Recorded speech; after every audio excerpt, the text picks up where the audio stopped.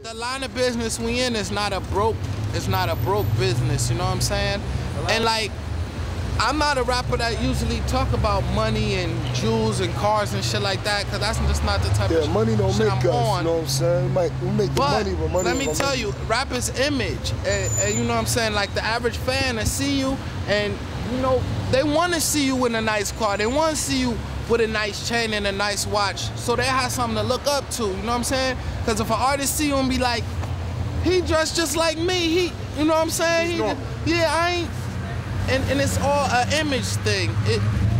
You want a fan to sit in the mirror and be singing your shit, acting like he you. That's what it's about. It's about image. So you are about the bling bling now. Yeah. I like jewelry. I liked the jewelry when I was broke. What do you see yourselves doing in 5 years? In 5 years, I plan on running our own label. You know, we plan on having our own label, our solo artists out.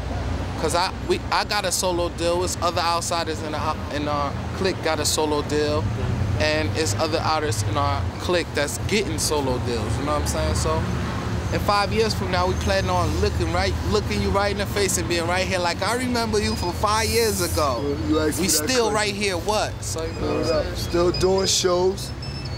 I mean, I want to do shows until I'm 60, 70 years old down in Las Vegas with Wayne Newton. Hello? That's just hip hop to me. I mean, if I could, I'd go see Run DMC every week if I could. You know what I'm saying?